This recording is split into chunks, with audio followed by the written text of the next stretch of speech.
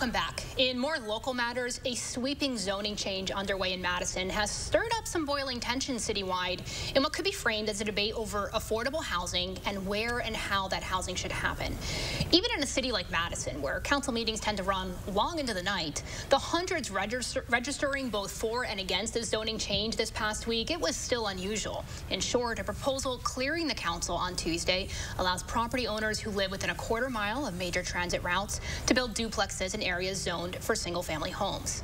Before we get into it, allow me to introduce two city alders whose positions do differ a bit on this change. Council President Keith Furman and Alder Bill Tishler. Bill, I want to start with you because you represent an area where I know a lot of the constituents were some of those registering before or against. That's because it's a historical district area. So just give me a recap of where your position was, where your vote was, and why so many people are concerned in your area.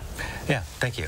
I represent the University Hill Farms neighborhood, and I think what, in many cases, people were on board with the bus rapid transit. I think that they saw a need for having a kind of a faster way to get around town.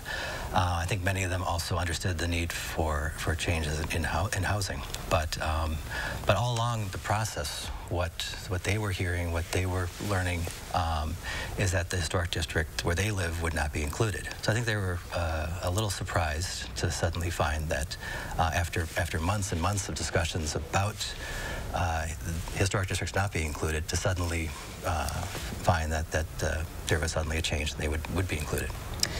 So, Alder Furman, you've kind of been on the other side of this. You've been pretty supportive of this all along. And your position, correct me if I'm wrong, would be that historical districts are okay to include here as passed the council. Walk me through a bit where your position lands. Sure. So I think we need to recognize we're in a housing crisis in Madison. Housing prices and rental prices are unaffordable for many, many residents. And I think we need to be aggressive and smart as a city, trying to figure out how we incentivize and encourage different forms of density. So this transit-oriented development does just that. It's saying that anywhere there's a rapid bus line, so bus service within 15 minutes, which is our upcoming bus rapid transit and some of our new lines that are coming up as part of the network redesign, we should be encouraging more density. And so with this particular Hill Farms example, what we're doing in that situation is encouraging or allowing, as of right, people the ability to build duplexes without complicated approvals. I don't believe it's going to radically change the character of the neighborhood. Alder Tishler talks about this neighborhood being designed in the 50s. We're also doing redlining back then, and there are experts that have said single-family housing is an extension of redlining. We desperately need more housing, and we need to be creative about that. I mean, I think this touches on a sore spot for anyone who owns a single-family home or even lives in a duplex, but also I think we have to talk about the renters in this equation, right? You have people who typically live in perhaps a 20 or 30 or 40 unit building, and then you have people who like the single-family home model. How do we cut through all of this? Because as you mentioned, I think you would both agree, we need affordable housing. He's talking about we have a housing crisis. And when you use words like crisis, that means we have immediate response. We need to solve this crisis. But I don't think by adding the historic districts is going to solve that crisis. I think what we should be looking at, really what we have here in Madison is a housing shortage. And so, if we are going to keep using the word crisis, then we need to look at where we can build housing right away and high density. And there are a lot of areas, where we have parking lots that sit empty most of the time. These are areas where we could be building the housing, and build. I guess what I'm looking at is having an opportunity to immediately go in, start working with the private sector to build more structures. And if you just, if people take time, take a bus to District 11, you'll see all of the construction that's going on right now. We're adding over 2,000 apartments, I think 2,500 apartments right now, and there's more that can be built. So if every district could be adding that type of density, along with keeping the neighborhoods the way they are, I think we will start to see getting closer and closer to solving the housing shortage that we have in Madison. I sense you would like to respond to that. Yeah, I mean, I sort of struggle with that response. I mean, there's definitely not one answer for us to solve our housing crisis. Right. I am grateful for all the different developments that are taking place, and I'm grateful for the different options. I still, I mean, and I, you know, obviously I think the council agreed to not hear an argument for leaving alone single-family housing in that area and not adding duplexes, and that's where I struggle. Right. I don't disagree with you. I don't think we're going to tomorrow have a ton of duplexes built in the Hill Farms neighborhood, for example, but I do think encouraging that and allowing that is important. Furman, you mentioned in a conversation before this that there's things that aren't being discussed about this proposal. Things like let's talk about noise concerns. Let's talk about people who have fears about stuff encroaching into their backyards. There's also been some overlap of the ADU units, smaller units in people's backyards. There's also that kind of concern is kind of laced into all of this. Talk through some other lesser known impacts of this proposal that perhaps are touch points that the community should be aware of.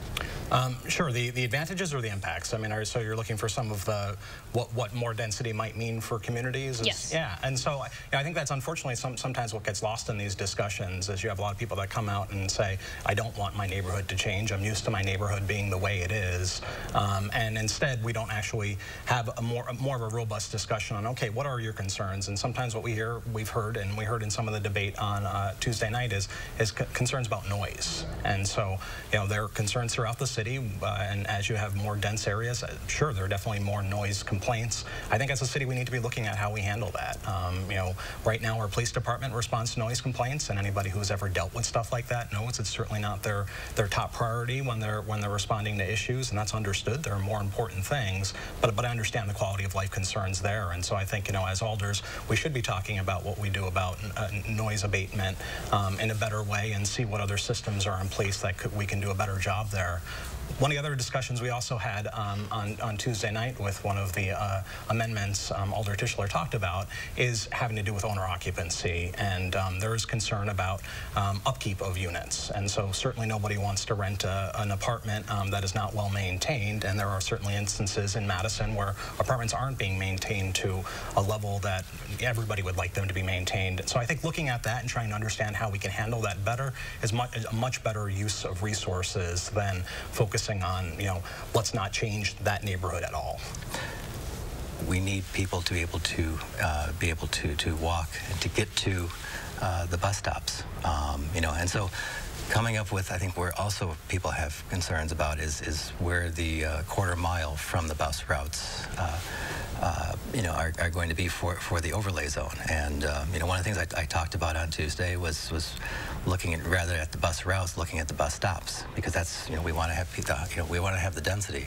We want to have people to be able to get to the stops and not just be able to look out their window and see the bus go by.